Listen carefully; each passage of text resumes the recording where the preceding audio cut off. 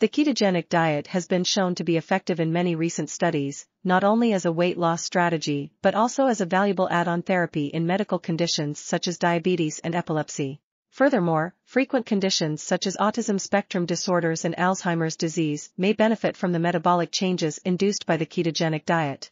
Studies suggest that the effects of the ketogenic diet on gut microbiota should be further investigated, as many studies have observed an increase in bacterial strains considered neuroprotective, such as Akkermansia mucinifila, with a concomitant reduction in some pathogenic strains, including Salmonella spp. It is important to note that while the effects of the ketogenic diet on gut microbiota are still being studied, many studies have found that it can lead to a decrease in butyrate-producing strains, resulting in a colonic pro-inflammatory state with increased intestinal permeability and an increase in pathogenic bacterial strains. The Clostridium butyricum strain M.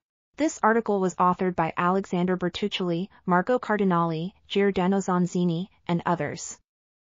We are RTCLTV, links in the description below.